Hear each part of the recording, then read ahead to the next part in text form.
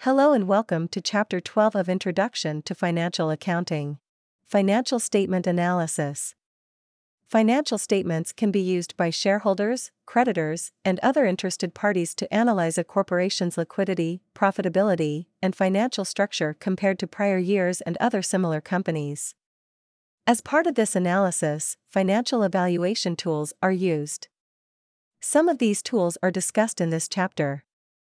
Chapter 12 is comprised of two learning objectives.